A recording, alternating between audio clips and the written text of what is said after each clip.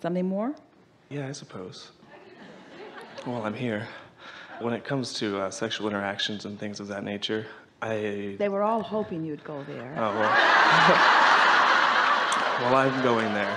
So I thoroughly enjoy the sexual interactions, and it's something that growing up, I grew up Catholic, so there's that, frowned upon thing or whatever.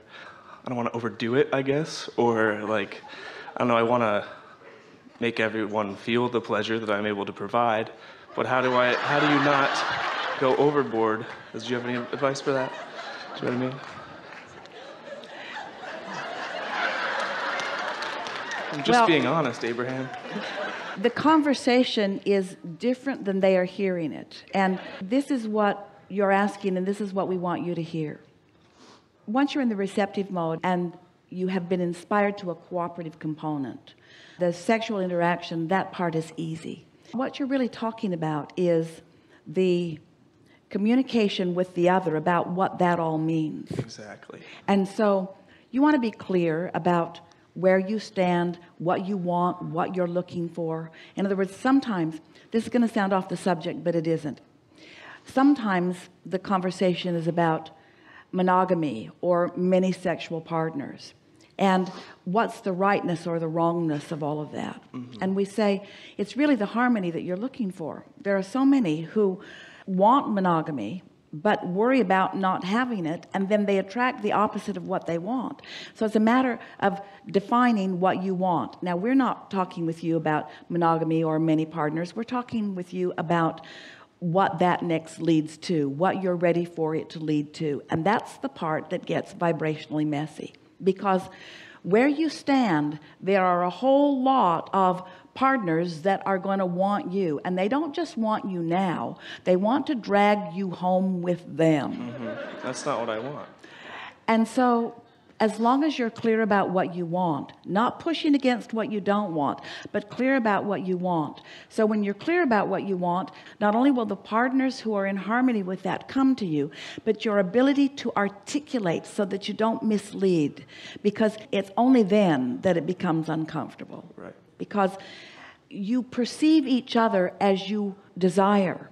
And so what someone is thinking as they are beholding you and their intentions about you may not harmonize with the intentions that you have. Right. Well, if you are very clear about the intentions that you have, you'll recognize that in another. And here's the thing that we really want you to hear. So let's say someone is standing in the wings and they've got their eye on you, and law of attraction has brought you together in some way, and you are now looking in the direction of the other. But the desire of the other is different than your desire.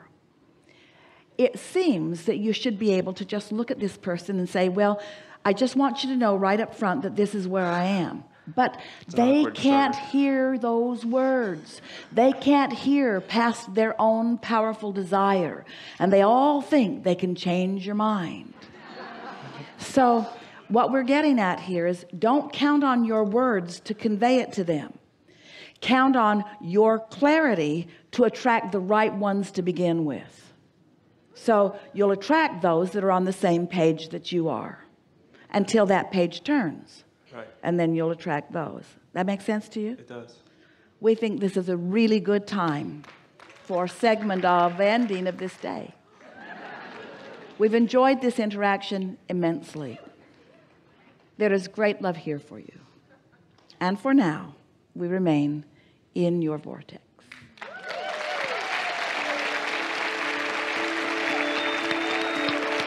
A really good day. See you in a couple of days. You're very welcome.